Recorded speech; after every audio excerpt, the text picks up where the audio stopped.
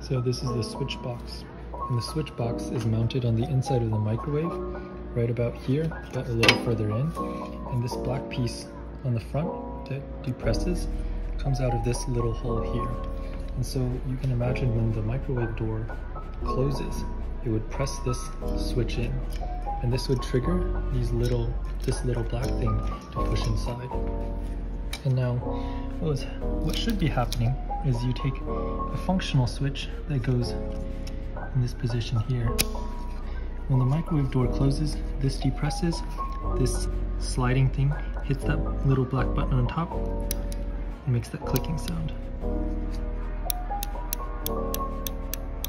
Just like that.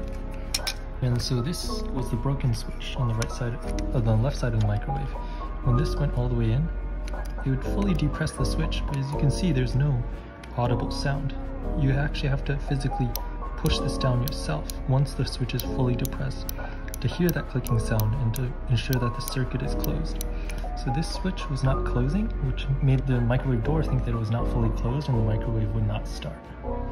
Unfortunately, this is the current state of the microwave with the entire front piece just hanging off. But anyway, yeah, that was my 2 hours of debugging my microwave mechanical issue.